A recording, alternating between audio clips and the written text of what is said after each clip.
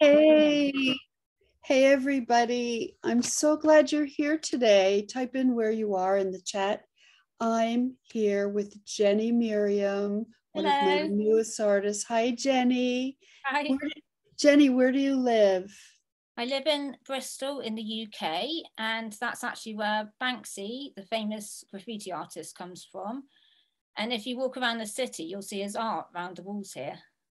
And as I just told Jenny 5 minutes ago, I will be in Bristol in July for a little event, by the way. That's I spilled the beans. Hope Beth doesn't yell at me. No, she won't. And I will be there for a little event. We'll let you know in the newsletter on makeartthatsells.com newsletter. But also, so Jenny said that she would take me, show me around a little. We'd get some coffee. Looking forward to it. Because it's a really, really cool place, right? It's very Bristol. creative, very creative. Yeah. And quite alternative. I think you'll love it. That's me, creative and alternative, my two favorite words. I think you'll absolutely love it. I think so. Is anyone else from around there? Type in hello. Hi, everyone. From Germany and Austria, Sweden, Mannheim, Chicago, Munich, Jerusalem, Italy, Tampa, Seattle, Portugal. Let me introduce our guest today. Thank you again so much for being here. You're going to see her beautiful work and die, and also there'll be time for questions. I'm going to be asking her how she became a full-time illustrator and why. What does she do if she gets discouraged? How does she get herself out of it because her work is so joyful? How does she stay organized? And she has 3 tips for artists. So I'm looking forward to it. Jenny Miriam is an illustrator based in the wonderfully creative city of Bristol, UK.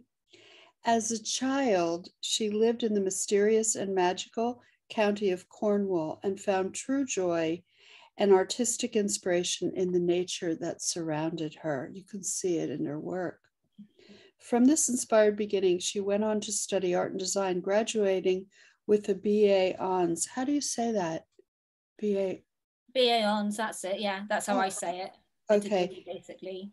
In graphic and packaging design, how many viewers were graphic or are graphic designers? I'm sure quite a few were or are. Graphic design and packaging, and then got an MA in multimedia.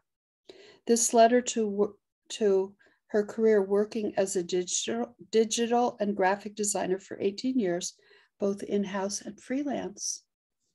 During her time as a designer, she always felt most at home with illustrative work. Now getting cozy and illustrating with painty textures is her cup of tea. I love this part. She loves going undercover in sunglasses and people watching Japanese kawaii, retro children's books and illustration, miniatures, kitschiness, bric-a-brac shops, vintage ceramics and jewelry, handmade things, doing Reiki and meditating. I think we're related, by the way. So first of all, look at her background. And I was like, yeah, we're related because look, this I got at a yard sale at the neighbor. I love that. Russian doll. I absolutely love that. This I got in Portland, Oregon with Kelly Ray Roberts. Who knows Kelly Ray? An illustrator. We went to I love this. I love the buns on top. Look at this one. Love the little this, my artist Flora Waycott gave to me. She's half Japanese, half British. Nice combo. This one I got at a vintage shop nearby, and I think it's Swedish. Is this crazy? I love it's century Swedish. Yeah. Isn't that unbelievable? And Susie Altman gave me this one, illustrator. So. Is that a vintage one? Yeah. And it's a pencil holder. That's so cool. That's so cool. I guess. Or oh my God. I'm going to put it right here, actually. I put them on the mantle over there, and then I have a whole shelf over there of the wooden things. Okay, so I have some questions for you. How did you become a full-time illustrator? How did you first make that decision? You know what? I'm going to go for my secure corporate job to this. Oh, wait a minute. Her clients include Mud Puppy, TJX Companies, HarperCollins, but listen to this: Glastonbury Festivals, Warner Brothers, Cartoon Network, Aardman Animation, and Children's BBC, Island Records, Polydor, PlayStation, Universal Music, and Polydor. I assume that was for your multimedia career, correct? Yes, yeah. I was working in creative agencies and freelancing as well, and working for those sort of clients. It was a lot of fun. Wow. And what were you doing for them? Were you able to draw? Yes, I was doing a lot of illustrative projects, and they were the projects I loved the most. So the sort of projects that I would have absolutely loved doing would be like a viral game where I'd illustrate all the little characters and the scenery and everything. And then that would get passed to a developer or animator to work with. I also got to do some really cool sort of illustrative websites like Glastonbury Festivals. And that was amazing to work on. But I sort of found as the years went on, that sort of work for me kind of faded away a bit. And I was sort of yearning for that creative kind of satisfaction that illustration gave me. So about 4 years ago, I decided to just go for it. And I bought a load of art supplies and I began to practice in the evenings.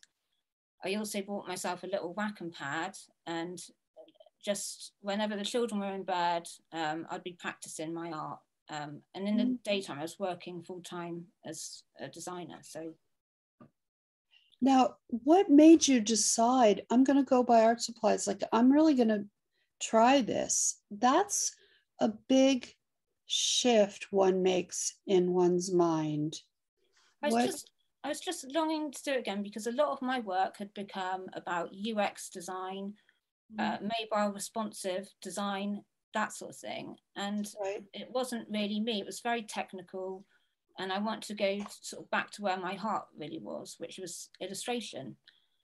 Did you see some illustrations and think, I'm hungering for that? Like, were you seeing illustrations? Yeah. Okay. Yeah, I did. I saw, and I didn't know at the time it was sort of make art that sells type illustrations, but I didn't know where to find that. So initially, I made a few pieces at home when I was practicing. And I then signed up. I was looking for a course. I signed up to an MA in illustration, but that was totally the wrong thing for me, because years before I'd already done an MA in multimedia, and I'd learned at that academic level already, and I wanted to put my energy into actual illustration. So I came off the MA in illustration, and I started to hunt for the right course for me that would fit with having 3 children and also working nearly full time as a freelance designer. So, and that was when I found Make Art That Sells. Yes. And boy, when you showed up in there, wow, I fell in love with your work right away. It was absolutely gorgeous. So that's my e-course company where I teach. And it's wonderful because it's a way I can find artists, discover artists. I don't know if I like the word discover, because they existed before I saw them. But it's a way I find my artists now primarily. So you took a bunch of courses and you got into a lot of reviews. Which course were you in I know in toy course recently. And what before that was it? What else did you take? It was illustrating children's books. And I also did the boot camp before, illustrating children's books. And it was just absolutely wonderful. It was just perfect for me. And it was so positive and uplifting as well. I felt it really built my confidence doing that. Good. That's the goal, because my feeling, I know when I was an illustrator and before that when I was an art student, when I felt seen and supported by a teacher or felt good, that's when I did my best work. You know, we all know those brutal critiques don't really do anything but kind of destroy us. So that I was I've always taught that way, even before Make Art That Sells. I've always believed that the more you nurture people, it's like children, you know, children are so creative because we go, oh my God, I love that. That's so great. And we put it on the fridge, you know, and that's all we need to do with creative people. Okay. What do you do? Are you ever discouraged? It feels like no, because your work's so joyful, but do you ever feel like, how can you tell other viewers if they're feeling discouraged or not wanting to persevere or continue? I would say to just be kind to yourself, because it just takes time. And every time you put a pencil to paper or you pick up your tablet, that's a step closer to where you want to be. So even if you do something that you deem as not very good, you're actually making progress all the time, because the not very good stuff is part of moving close to where you want to be, which is in illustration. I love that. Every time you pick up your pencil or your digital tablet, that's great. Okay, how do you stay organized? You've got projects, you've got 3 kids, you're working on all kinds of things. How do you stay organized? Do you have any tips? Just simple ways that other people would really. I just have a wall planner for all the family stuff, because I've got 3 children, and yeah, you have to keep on top of all the usual stuff, school stuff and that. And then for years, I've just used Dropbox for all my different clients. And to be honest, the thing that I use the most really is I just make lists on a notepad with a pen. I find that really easy. And do you prioritize? Do you know at any given moment what your priorities are for that day or the next day? Yeah, always, yeah. I'm So, always, yeah. So like today, what were your priorities today besides be on an international webinar? Just house stuff, just organizing emails, making sure I'd got everything I needed for today. Yeah, it's just spinning plates really, isn't it? And just staying organized and on top of things. Yeah, for sure. Would you like to share your 3 tips with people? Okay. So my first tip is to be kind to yourself and take a break, because sometimes when I'm working, I get a little bit obsessive.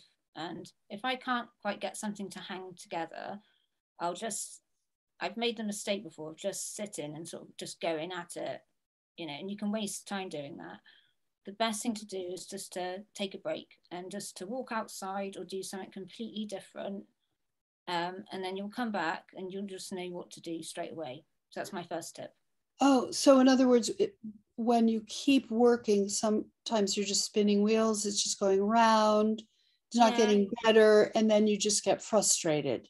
Yeah, right? Do I understand? Exactly. If it's not sort of flowing, there's no point in just sort of sitting there, because you get frustrated and it's not going anywhere, and you can't see the wood for the trees there, and you're just trying to make something perfect. And I totally agree, because the other thing too is, you know, I'm writing my book, and I only write when I have great energy and I'm motivated, which every day, and I write every single day. But as the day goes on, I get tired. I don't write. It's just my attitude isn't going to be there. My shininess, my brain, it's just not going to happen.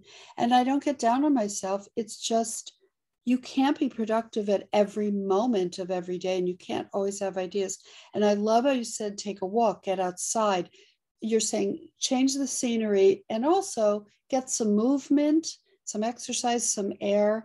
Working out, every time I work out, I know afterwards I'm going to have a good several hours of productivity. It's that simple. Okay, that's tip 1. Tip number 2, I'm taking notes too. Is if you're a very busy person that's got a full-time day job and you're desperate to move into illustration, but you don't know how, this is a tip for this sort of person. And that's to use any little bits of time that you wouldn't think of. So you might take a sketch pad and pencil in and do it in your lunch hour and take a packed lunch in, and then you don't have to go and buy a lunch or anything. And you've got a full hour then of sketching that you've done in a day or practice. You could do Matt's mini assignments as well in that time. And of course, the evenings are always great as well to do your stuff in. And you could do things even like, if you're a person that's lucky enough to go and sit in the hairdressers for a couple of hours, you could take your sketch pad with you then, just making use of those bits of time that you wouldn't normally think of. That, I didn't know you're like a time management genius. These are great. Well, I don't get to sit in the hairdressers though. What? I don't get to sit in the hairdressers. Yeah. When I go, I bring a catalog, and my hairdresser and I just talk about like the clothes and stuff. That's how I get away. But I think that's brilliant. Sometimes I bring if I need to edit something for Matt's or look at my artist's work, I might bring that. Okay, tip number 3. So tip number 3 is when you're doing a Matt's course, if you're a beginner, I would sort of maybe just try and work in one medium first rather than trying out lots of different things. So because otherwise you find yourself trying to do too much at once. So if you try and do watercolors as well as colored pencils and you're not familiar, that was just me, I'd stick to one to get the most out of it. But that was just me coming from the perspective of the path I took, really. Well, I love that, because it's enough having the challenge of the assignment. You don't want, oh gee, I've never done gouache before, why don't I try that? And now you're like, I'm trying to figure out gouache and I'm trying to do the assignment. So you're saying, like, stay within your comfort zone enough, because the assignment itself is out of your comfort zone, right? So like manage. Yeah, that's wonderful. Yeah. Don't forget, people, put any questions in the Q&A, press that Q&A button. Laura Carrillo would love to know what mediums that you work with. Sometimes I've painted little figures and stuff and taken a photo, and then I work over the top of it, that sort of thing. Or I tend to mostly just work in Procreate, really, but I've set it up. So for me, it feels as much like I'm using paint and paper as much as possible. I've spent a lot of time tweaking and, testing out things and just getting it just how I like it, my sort of setup. So I would say Procreate and brushes like gouache brushes. And I've got a massive library of brushes that I sort of flip between sometimes. I've got a few favorites there as well. I'm sure everybody wants to know, what are your brushes? Every time the viewers ask the artist, what brushes? Do you care to share?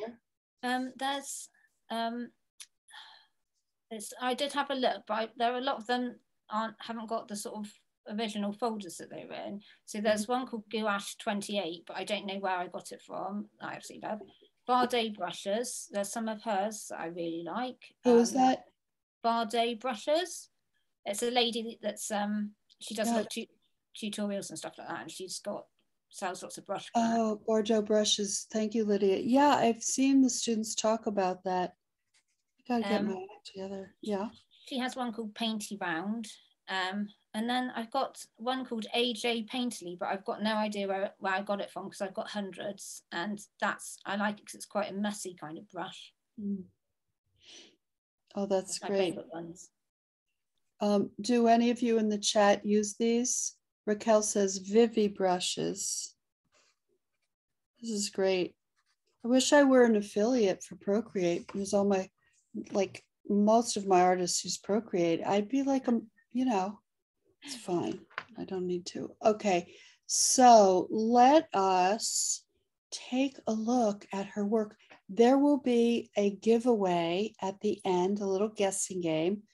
And are you giving something away, Jenny? I am actually. Can you show us? This over here. Shall I pick it up?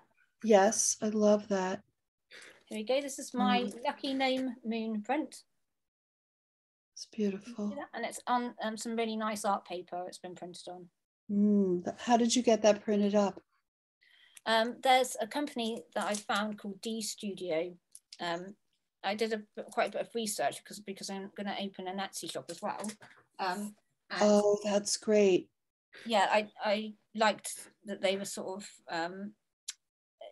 very sort of arty into their art papers rather than using something like, I looked into Printful, but I didn't feel, I wasn't sure about that. Oh, don't know what to say. I can't wait till you show me around Bristol or Bath. Oh my God, it's just going to be. I'm looking forward to it. Yeah, just any little quirky shops or an art store or bookstore. Yeah. I'm happy as a clam. Clothes, always good. I bought this for my England trip because it feels William Morrissey. Like, yeah, it looks a bit William Morris. Yeah, and I like it. It's really long too. It's a really long dress, and I feel like I'm a British vintage sofa in it. You'll have to bring an umbrella, though. I'll lend you some welly boots because that's what the weather is like here. It's very unpredictable. In July? Oh, yes. That's rain season in the UK. I'm joking. Oh, how cold is it? It's not cold. It's normally just a bit rainy. That's so like, sort of weather. But like sleeves. You might get lucky. No, it's normally pretty warm, but yeah, you just want to make sure you've got wellies handy. I have sweaters. Is that too warm? Cardigans are good. Cardigans are good. Yeah. Sorry, I was looking at the chat. It's making me smile. Yeah, I know her accent's great. Okay, now we'll screen share. So here we go. Here we go. Get ready to flip out at the beauty. Don't forget you can put questions in the Q&A at the bottom. So here we go. I mean, look at this, people. Tell us about this. This is extraordinary. This is what an agent loves. And I asked you a question. Now I'm interrupting you already before you can even answer, but I'll tell you what we love. The characters, it's picture book ready. I mean, animals, a child, poses, expressions, the patterns on the clothing. She gives 110%. You can see her joy. You can see how her talk about her self-kindness and all that comes in. There's a gentleness, a warmth. Look at, I mean, I've seen this piece before, obviously, I'm her agent, but I'm just, there's more new things look at this sandwich, I'm dying, you know, this hunk of wood, the wood grain, this lady with her shoes, you know, she's a little older, she's got gloves and her teacup. I mean, it's crazy. This that's a hedgehog, porcupine. It's a hedgehog. Yeah. Hedgehog porcupine. Yeah. The wings, the lollipops, the folkloric clothing, and then the typography, the lettering is so well executed, yet it's obviously hand painted and it's legible. That's what you want to show. Beautiful. Okay, now tell us why or how or what. Tell us a little about this. Well, I was actually making elements for a large piece, a big puzzle, and I knew that Folktale Week was happening on Instagram, so I decided to sort of combine the two because I knew it was going to take me a long time to do the puzzle. So I used this as just my sort of opening piece, as kind of like I'm joining Folktale Week, which is absolutely brilliant, by the way, on Instagram. Thank you to the people that organise it. It's excellent. Jennifer Potter's one of them, isn't she? Kellyanne Dalton reviewed my work as well, but I think that was something connected with Folktale Week. I can't remember, but thank you, Kelly. Oh yeah, Kellyanne Dalton, that's wonderful. Okay. Then this one. Why did you make this? What did tell us about this? So this was also for Folktale Week, and it was for a moon prompt. And I just want to do something really magical and sort of fairy tale like. I love sort of, you know, it's got slightly kitschy, slightly vintagey, but I really like the idea of the moon kind of like watching over this little gnome on her journey. And I wanted to create a feeling of sort of safety and comfort in it as well, in a sense. This kind of etheric presence in the background, just kind of watching over her, and she doesn't realize it as she goes on her sort of journey across the dark water. I wouldn't let my children go on a lily pad at night, though.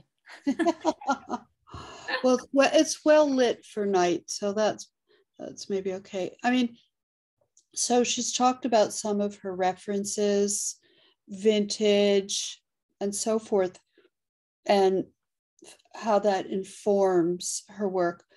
You know, when for writers they say read, read, read, read, read. For artists, look, look, look, look, look. Collect either in real life or on Pinterest or somewhere, and constantly be looking at things. When you walk down the street, take photos of things. The more you follow your influences, like I love mid-century Italian painting that's very non-objective. I love it. And it influenced my work, which is very, you know, my blobbies and things like that. You want to be really tuned in. It's going to inform your work. Okay, I'm going crazy. Tell us about this. So I did this around sort of Mother's Day time, but it's not just for Mother's Day. I thought it was sort of a badger celebration type thing. But I love, when I was a child, I used to absolutely love, and I still do, staring at detail on images and stuff, and little stories within stories. Mm-hmm. So you've got this sort of little badgers set, and there's some little stories going on within it, like the son has brought his mum some breakfast, and they're sort of like looking lovingly at each other. And then you've got the dad absolutely out of it, fast asleep.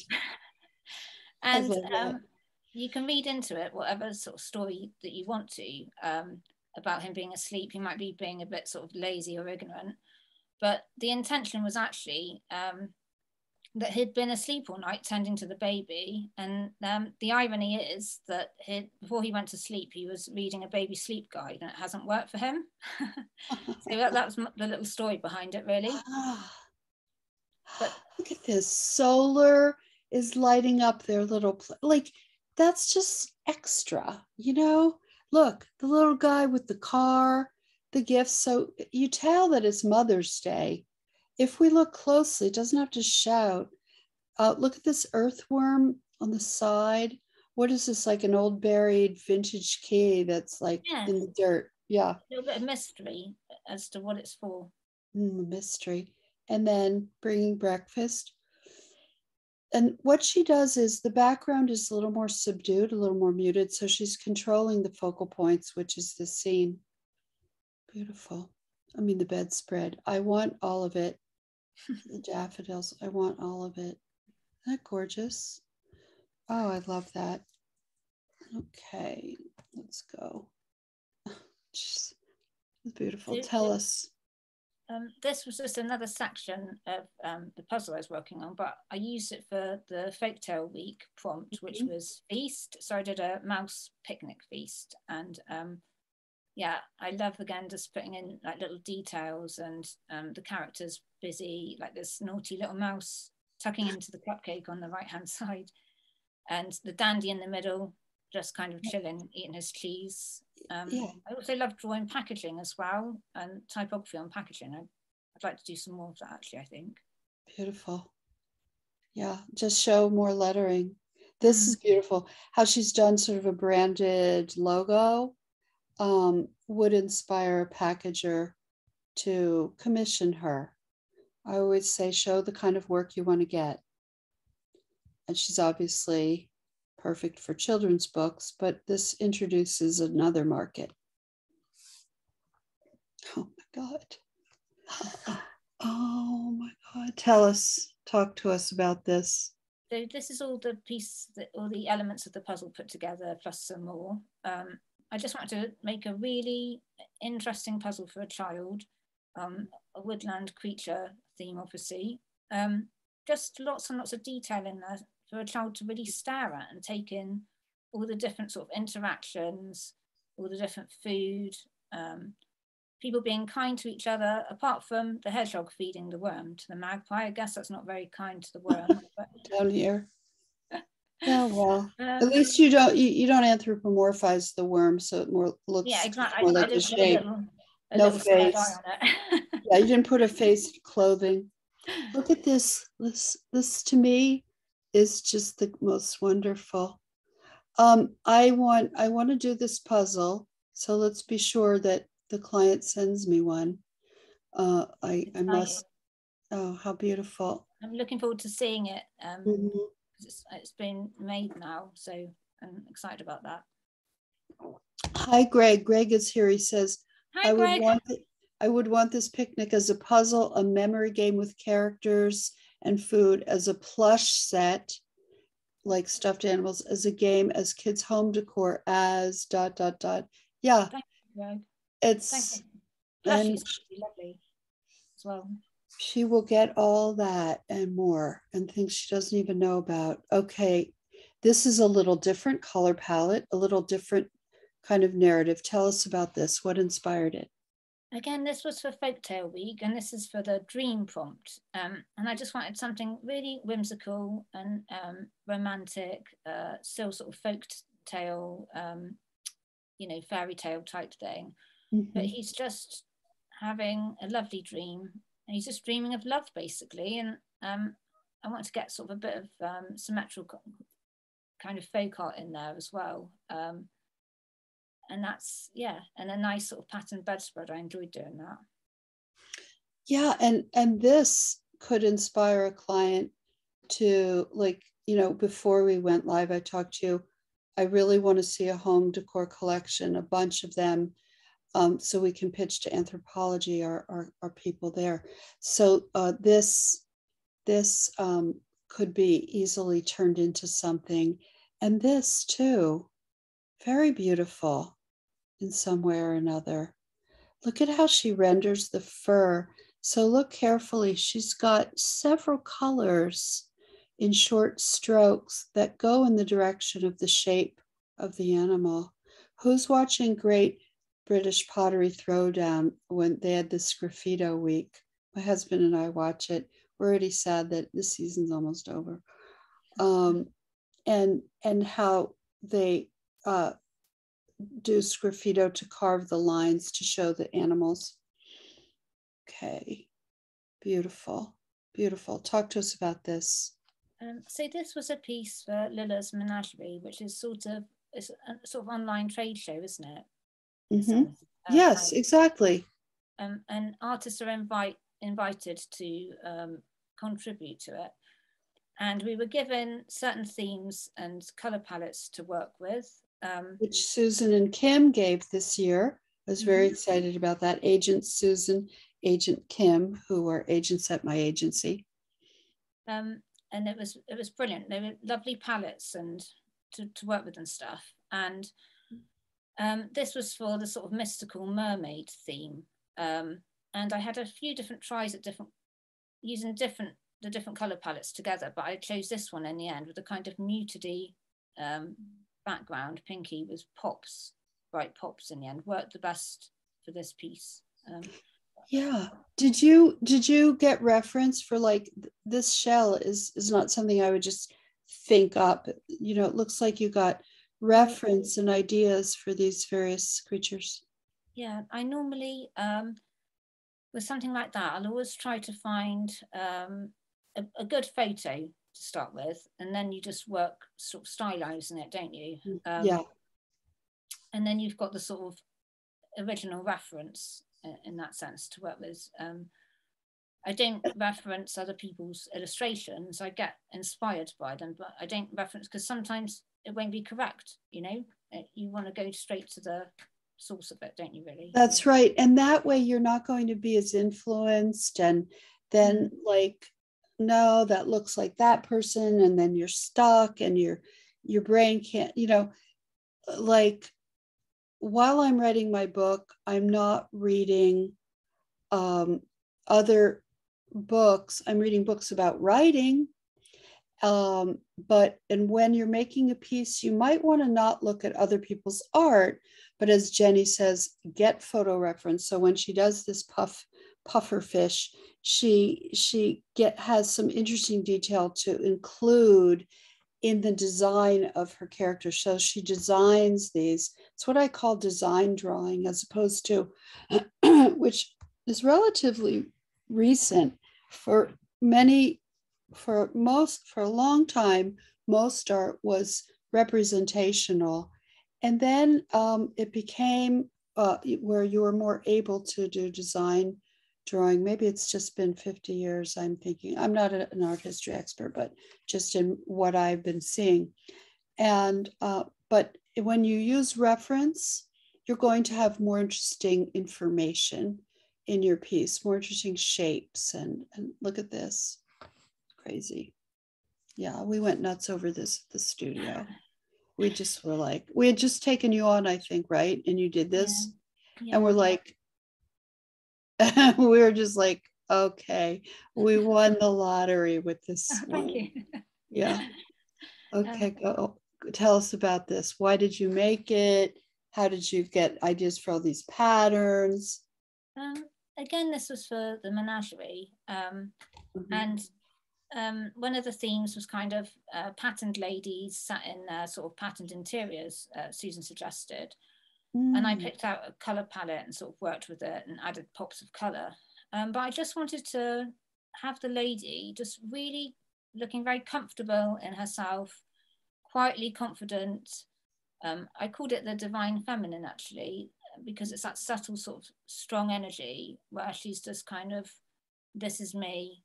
And she's feeling good about herself, and she's nice and comfortable in her beautiful sort of spiritual surroundings as well. I think she I kind of look like her, not really. Oh yes, I couldn't tell the difference. I know. We look identical, except I look younger and my hair's straighter. Just kidding. That's what I was thinking. But yeah, I want that dress. Again, you give so much and you create a mood.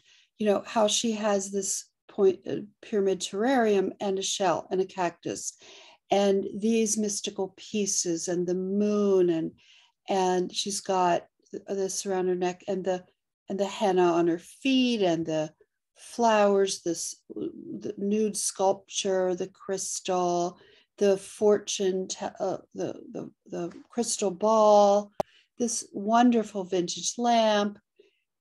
This is sort of feels like a bit of Indian. What is that with, like, the Brits got all that Indian reprint? Henna kind of pattern. I think I looked at henna patterns and stuff. No, block printing. Yeah, like the block. I have some of those hand carved blocks from India. Beautiful. Okay. So here we have the mermaids, but they're children, and you've amped up the colors. Tell us about this. What was this for? Well, my daughters actually said, why don't you draw some rainbow mermaids? And that's why I did it. And Susan McCabe, agent here, is always saying, I know I say this, but we need mermaids, we need rainbows. That's what people want in a cool way, which you've done. So I just want to get some really bright colors in. And one of my favorite things is to see dark skin tones against like really bright hair and clothes. I think for me, that's quite aesthetically sort of pleasing. Mm-hmm. Yeah. I just want to get some really nice, bright, punchy colors in there. Mm-hmm. Beautiful. Tell us about this. Amazing. So this was for the menagerie again, and a theme was camping, and I went with sort of glamping kind of editorial at the top there, and I just wanted to illustrate some really sort of bright, nice, light, airy sort of a cool sort of feeling, you know. And you've got sort of a vintagey record player there, and a wine dispenser. I actually really want that wine dispenser myself. It's quite good. And down the bottom here, I did some glamping dogs as well. And each dog is different. Yeah, I was on Etsy and I noticed people were making these really sweet little sunshades for dogs. So I thought I'd just put a few doggies in sunshades and teepees, really. It's wonderful. And oh, sorry. Oh no, that's right. Go ahead. Yeah, yeah. This is so beautiful, and it's a little more rendered, a little more shaded. Is that true? A little bit, yeah. A little bit. Yeah, this was a sample for a client, but the book just didn't happen in the end. I think it went in a completely different direction or topic or whatever. Big mistake. They will regret it. It's like the people who passed on J.K. Rowling, right? You know, this is beautiful. That's all right.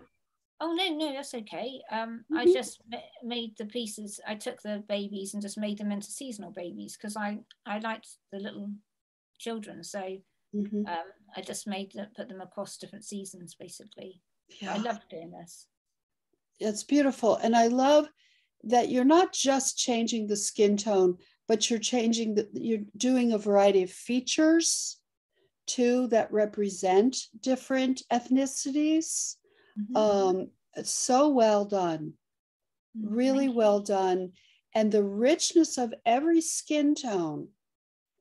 You know, I always say with brown, you have such an opportunity to show very rich colors. With a paler skin tone, you can show a warmth in the cheek. And here, this orange on this color is really spectacular. It's all very beautiful. I love how her hair, this, what do you like, where it's really like thin and fine and almost a blur. The hairline, yeah. Oh yeah. Oh, it's beautiful. Thank you. Okay, so tell us about this. I know what this was for.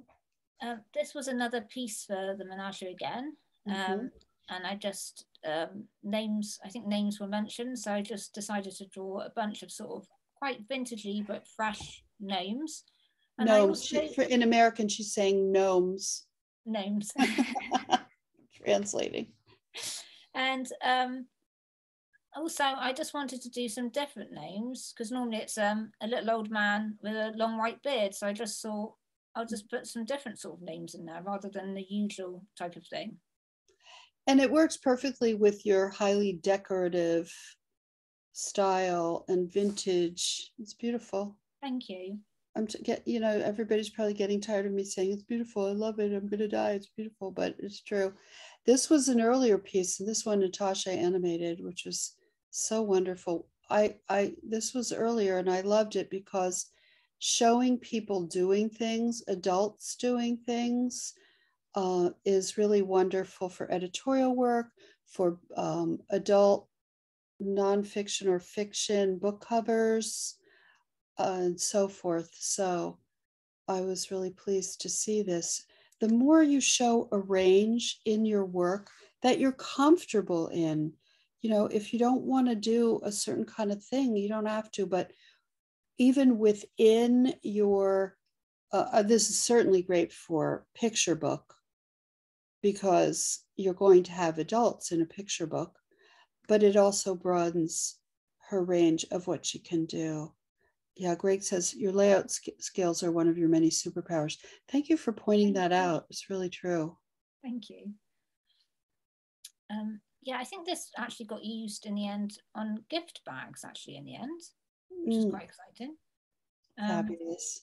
But I just did it as in our community gardens. I just noticed there was a group of people working together and they were all so happy and smiling. And it was just a nice scene. So I just went away with it in my mind and sort of did my own version of it. And I love the lady in, I think the lady in the top left is my favorite, because I like the way she's looking at the lady in the wheelbarrow who's breastfeeding, and it's kind of a bit of a nurturing kind of, oh, I remember doing that, and just smiling, that kind of vibe, you know. So what you're saying, and everybody please hear what she's basically saying, she creates a narrative, her own story. It's not obvious. I never saw that really before.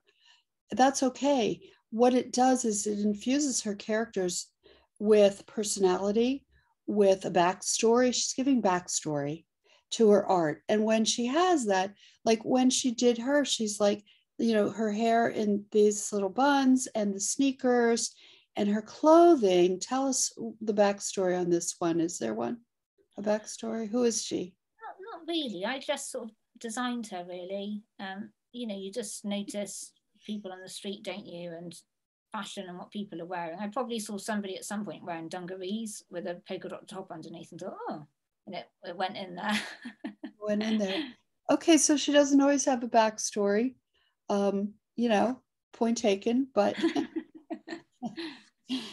okay. Yeah. Oh my God. I'm just tell us about this. This was for class. Children's ICB. Illustrating children's book class for Make Art That Sells.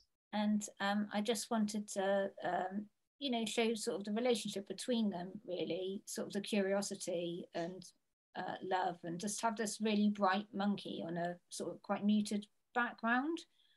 And I was just trying to sort of get into the poses a bit more here. And yeah, it was a lovely project to work on. They're always so good, the courses. Absolutely brilliant. Thank you, thank you. Zoe always talks about poses.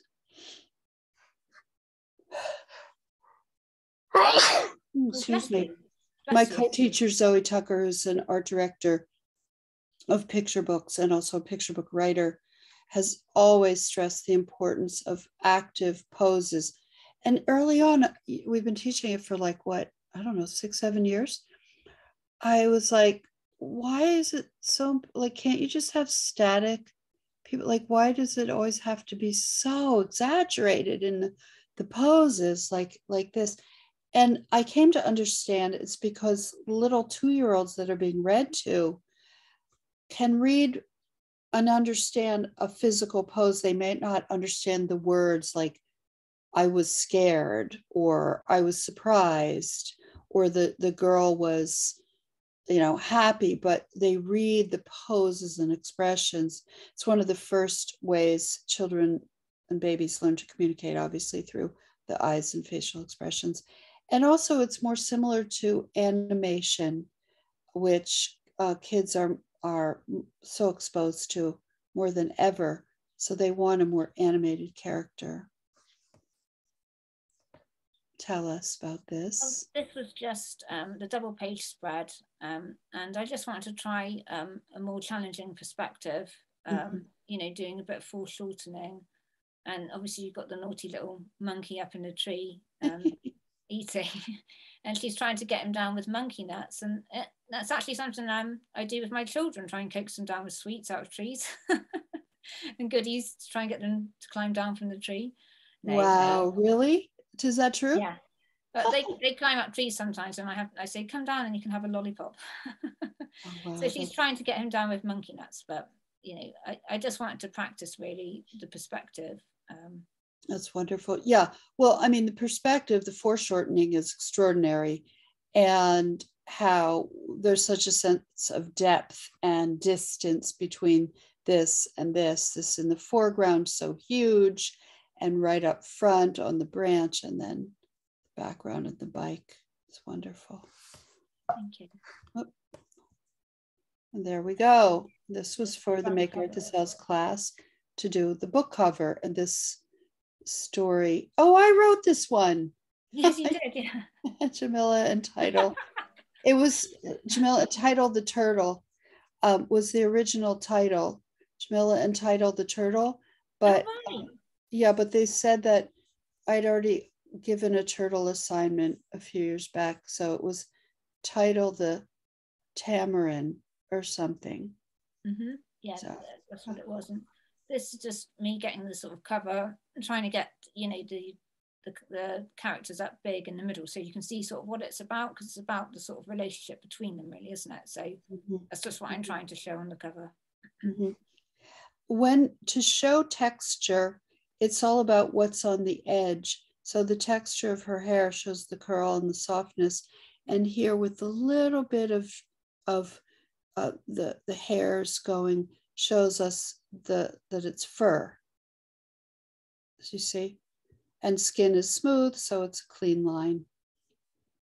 Okay, I'm going to save a little time for questions and the giveaway at the end. Do stay for the end for the giveaway of Jenny Miriam's beautiful art print. This is fabulous. This was for, so I won a place on the toy pitch course, and the assignment set was, it was a theme, cats on tour in Barcelona, just to illustrate some icons. And I entered the competition, and I was just so over the moon that I won the place on the toy pitch course, because I just had the most fantastic time. It was just magical. And this was Riley's assignment, and my co-teacher, who's a toy inventor, game and toy inventor, Riley Wilkinson, and also an agent at the studio. And he just has the most inventive mind. So tell again what the assignment was. It was cats on tour in Barcelona. It was just so much fun, and I sort of added in, I did a bit of research, and I saw some really kitschy postcards that said things like, I've got my paella in Barcelona. And I just wanted to add in some little fun elements, like her taking a selfie and that sort of thing. Yeah, I loved doing this. It was brilliant. That's great. Where is she taking a selfie? What am I missing? If you go up the top, the pink cat in the middle with her pink hat on, she's got a selfie stick. Oh, the selfie stick. Oh yeah, that's great. That is great. Oh boy. Okay. Well, I think this is when we as a team decided to represent you. You did this for the first week in the toy class, the first week. And we're people in the chat, do you remember this one?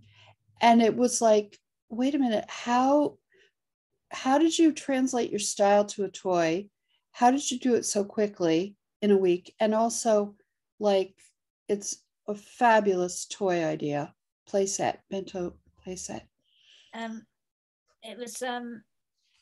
It was just so much fun to do, and yeah, the theme was children's pretend play with food. And I absolutely love sort of Japanesey stuff and bento boxes and things like that, so I thought I'd just do a stacking sort of style bento box. And with sort of something completely different on each layer. So you've got on the bottom layer, you can put your little bandana on, and you've got some cooking utensils, and you've got a handle as well that clicks onto the wok above. And then it's kind of different sensory things, really. But the idea that I enjoyed thinking of the most was the extending chopsticks on the left-hand side. So they'd fit in here. Yeah, and they've got magnets, repelling magnets. You know, when you put magnets together, I can't think what it's called, but they repel each other. So you chase after the little magnetic candy, and it will naturally just move away as it's running away. Wow, that's a game in and of itself. That's pretty fabulous. Great. Yeah, and then you did this, I think, week 2 or 3 or something, and it's just extraordinary. And like Greg Vineyard in the chat says, her composition, how she designs a page is so beautiful. It's so much on a grid, you know, a grid, but then with the wonk, not following rigidly.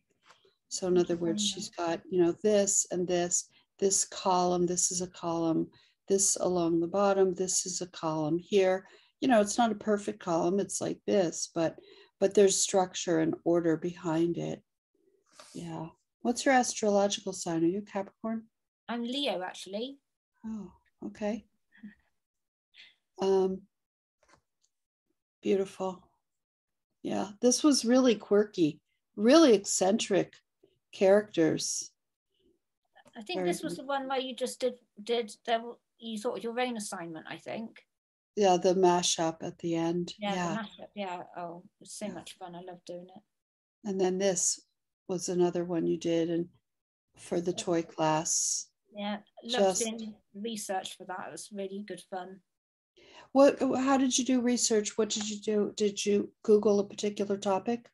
Yeah, San Francisco in the 1960s and Mm-hmm. that sort of thing, and just looking at all the sort of shops that were there, music kind of shops, record shops and stuff.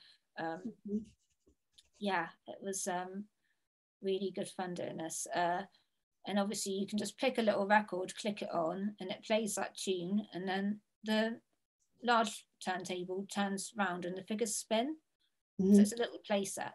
But I think in reality you wouldn't be able to use the doors. It'd have to pretend bands because of copyright and stuff.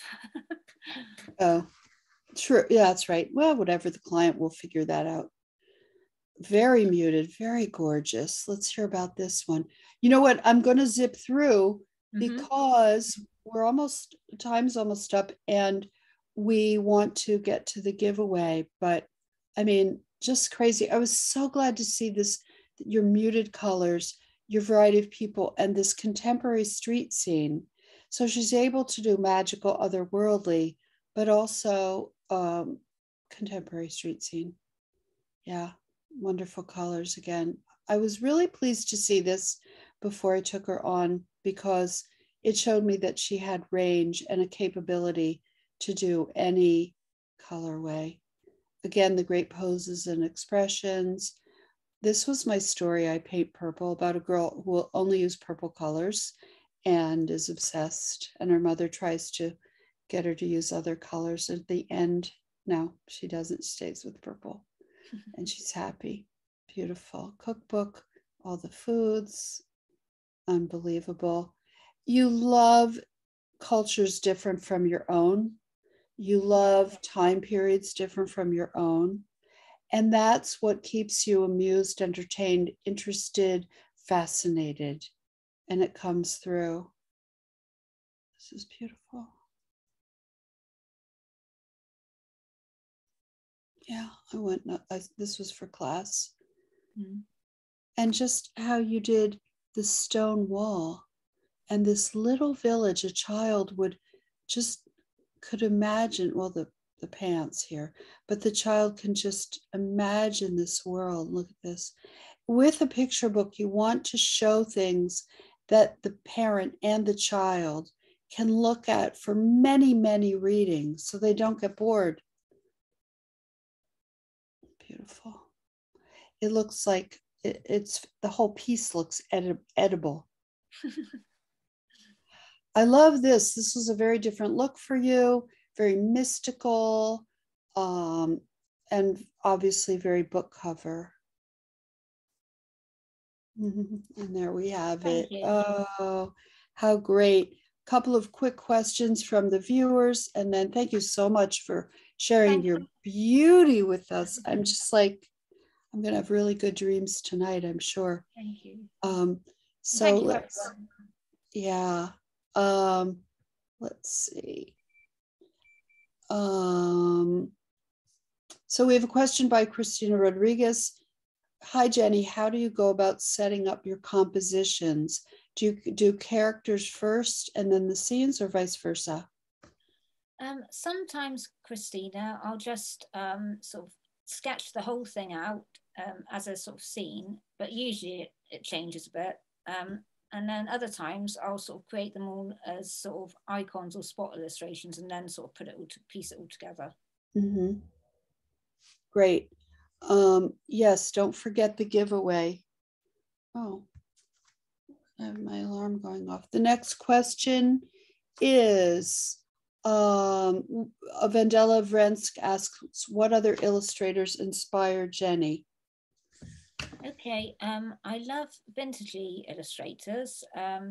like Richard Scarry. I don't know if everyone knows who that is. Yeah. I love all sorts of illustrators that I see on Instagram as well. There's an illustrator called Monica Forsberg. I think her work's beautiful. Felicitas Sala as well, absolutely stunning. Really sort of quirky and a bit alternative. And just Gustav Klimt, I can't say it. Oh, that's it. Gustav Klimt, is that it? Yeah. I love his work because it was just so decorative and just timeless. It's so pretty and beautiful, a lot of it. Yeah. It's wonderful. Okay. Ginger asks, are some of the quirky details you include in paintings things you'd drawn before, or do you research and dream up everything new for each piece? The last one, really, to be honest. Yeah. I just kind of I meditate a lot, and I do get a lot of ideas when I've meditated as well, or when I wake up in the night and stuff, or in the morning. I sort of have little ideas then. Yeah, just walking around as well, I sort of think of stuff. Yeah. I'm really glad to hear that you meditate a lot. I think that's essential. It's so important because you tune into who you are more deeply as you meditate, and you calm the mind, you focus the mind, and that's where you channel the great ideas too. I think it's really important to get your sort of the gestalt of the piece before you sit down and do it. You have like, yeah, I want lots of blues, or I want to just show this sort of dreamy bridge that goes here, or like some point of view, some purpose, something you're excited about to begin with. Is that something you resonate with? Yeah, absolutely. Yeah, I just get that sort of vibe, and I'll sort of you get the image in your head, don't you? And then you sort of the energy of it, and then you sort of just work with it. It seems to just come out on the paper then. I agree. If you're in the flow of it, feeling that I agree. Well, there are more questions, but we're going to move on to the giveaway. Do you want to show what they win again? It is an art print of my lucky gnome moon. I'm sure it has magical powers too. Okay, so for those of you who haven't been experienced one of our giveaways before, we are going to name the category or the question. You can type in as many answers as you want, as often as you want. Kim, who's in the background, and Jenny and I will look to see if we find one. They come very quickly. There can be repeats, so we don't Horses Eiffel Tower magazines out too early. You may have guessed it before the person we see, but it's who we see first. You get what you get. You don't get upset, and it's just luck. So there you go. Okay. The question is Jenny's favorite color combo. 2 colors. Go. 2 colors. Oh, there it is. Yeah, Sinya Gabrielle, pink and orange. Boom. Yay. So Sinya, if that's how you say it, write to, should they email you directly? Yes, they can email me directly or on Instagram as well. Do you want my email address? Whatever you want to give out. Email me and I'll forward it along to you, Jenny. So if you want to email Kim, Kim, at LillaRogers.com, I'll organize it. Thank you. Thank you. Yay. Thank you everyone so much for being here. Don't forget, we have our giant spring sale for my courses, which ends in a few days. It's the best prices you're going to get on the remainder of the classes, and you see how it rocket shipped Jenny's career to this incredible situation where she's represented by us and gets work and support and all that. And they really helped her, which pleases me no end. So do go to makeartthatsells.com and read all the course descriptions and the testimonials and all the goodness, and the class schedules are on there, I believe. And and then you can go ahead and sign up. There are bundles that include a bunch of different courses, and those are even more deeply discounted. So I hope I see you in class, because I love to teach. I love to help creative people thrive and have wonderful, prosperous lives as they deserve. So thank you so much, Jenny, for taking the time to be with me today. Thank you very, very much. Thank you for everyone. And thank you, Lilla. My pleasure. My pleasure. Thanks, everyone. Bye.